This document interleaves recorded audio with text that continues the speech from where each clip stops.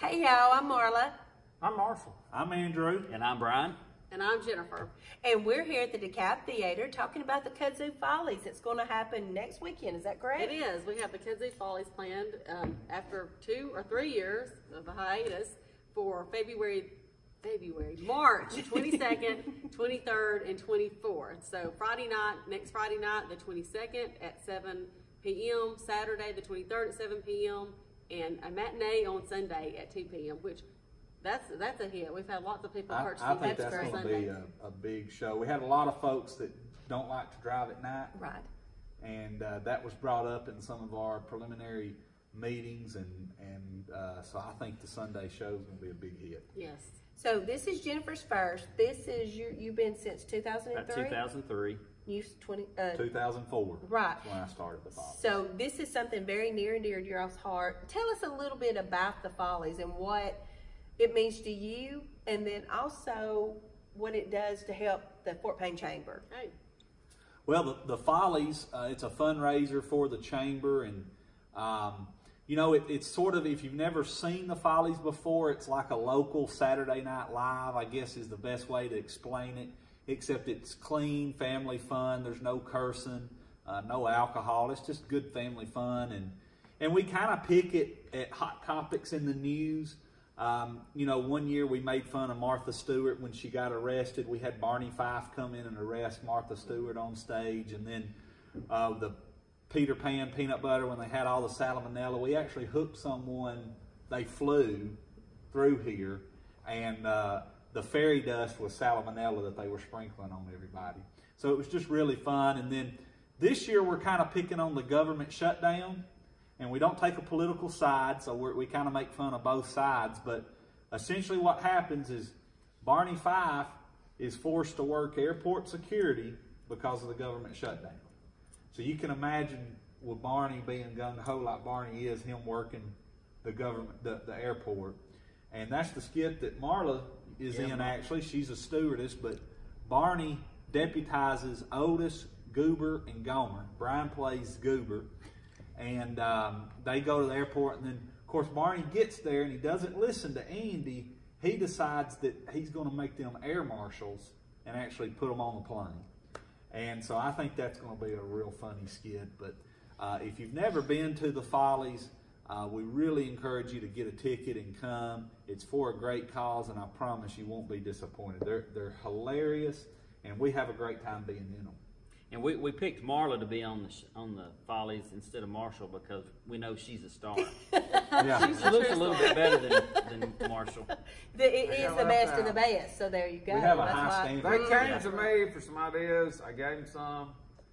They thought they were a little. Marshall was bringing a little too much heat. Right, Yes. right. Mm-hmm. Yes. I wanted their skits. But he does have a way he might Gas convince. taxes. Yes, he can I thought do that it. might be a little too over the edge. In our skit, we need some live animals, and I think, Marshall, you could bring some chickens if you would like to. You've got it maybe at I know where I can get some. You know where you can get some. I got it.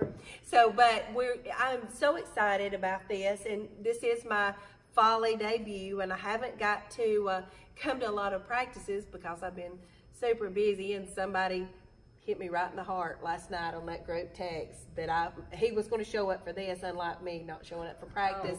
But I will be here. Well, no pressure, Marla, but you probably got the biggest part of the whole night. That is of true. Follies. Her So speaking not only part, does she get to be in, she has the biggest. Yeah. Marla's speaking part is probably the biggest part of the Follies. Right.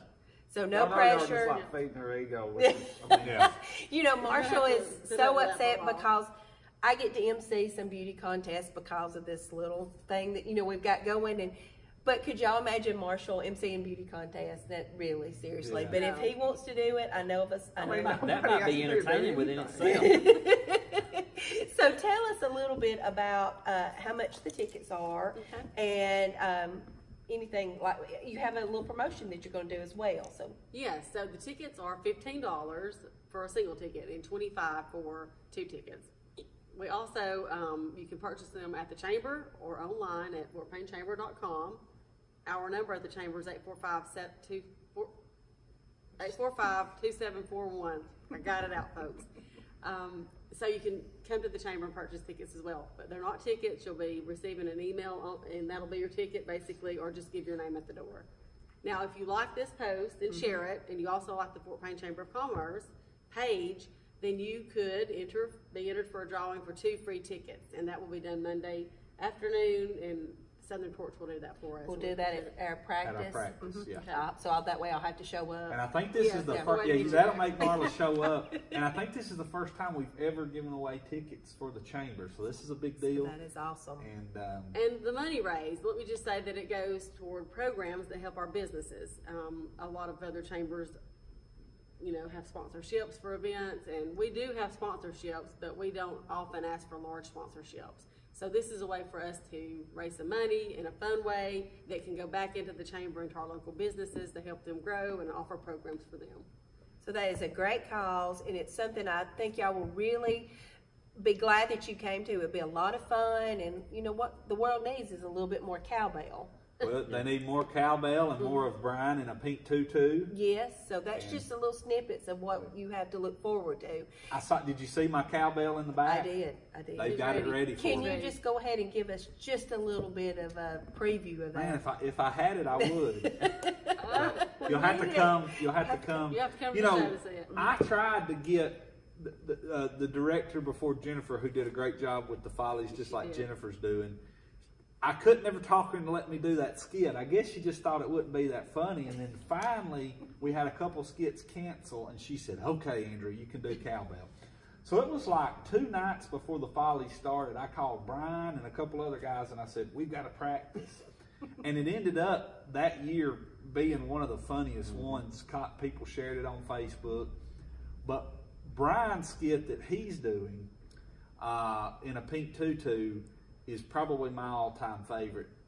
They've had to practice a lot, and it's just a really neat skit. So I'm looking forward to that. Where else can you see your council president in a pink tutu? Yes, there you go. Not too many places. No. I hope to see that. And I'm pretty sure there'll be a lot of Snapchats and a lot of, I like to take a lot of pictures. So look for my Facebook page. You'll see a lot of the pink tutu, the cowbell. I'm going to focus on all things Follies for the next week. And so we'll really put a lot of pictures on. Yeah. Let me just say this. We can get up here and act all night long, and it might be funny to us, but if we don't have people in those seats, we're doing it for nothing. And I want to say, Andrew and Brian have put a whole lot of time and effort into this, and we need to support them. I mean, they're doing this for the chamber, and they're volunteering their time, and they've put a lot into it. And I want to pack the place out, and I promise it'll be worth your time. It's hilarious, and I want you guys to support Andrew and Brian and the entire cast, just like they need to be supported. It is a huge cast. I mean, every time when I come to practice, we don't all practice together until next weekend. So, next week. But how many people are involved in the Follies? Probably 40. Probably. We've got some of the folks that have been with us for quite a few years that are coming back this year. Naturally, there's been more over the years that have been in the Follies, but with such short time to put everything together, we reached out to those that we knew was willing and able to get out here and do whatever they could do to make the crowd laugh. And Brian's right. This is a wonderful, wonderful way to support the chamber and all the things they do to promote local business in town. And so if you're looking for something to do next Friday, Saturday, or Sunday, please go buy 2 tickets. You save $5 if you buy 2. And come out and laugh with us. When the crowd gives us feedback, it kind of gets us pumped up. And I promise you, you won't leave disappointed this year. No, I'm looking forward to it. So like and share this video, and go along and like the Fort Payne Chamber, and we will draw for 2 tickets. First time ever they've gave the tickets away, and you'll get to see me in my Follies debut. You won't get to say Marshall, but there you go. But anyway, like and share the video, and we look forward to seeing you next week. Thank y'all. Thank you. Thank you.